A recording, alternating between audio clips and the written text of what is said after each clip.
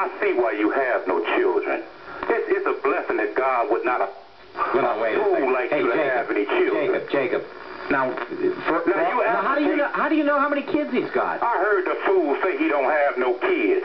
Now, you advocate burning the keys up on my brothers in the penitentiary. Just lock them up like dogs. What about in the cases like Furman? How about in the case where a racist white policeman put dope in his car?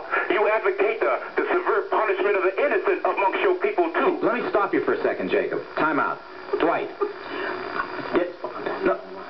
Okay, he's going to wait until you're off the line, and then we're going to get an answer to... Ain't no need of you trembling, fool, because when the day comes for me to deal with you, you're going to be dealt with. But let me say this. I heard how you talk about Congressman Clay. I heard the lies you espouse concerning this man.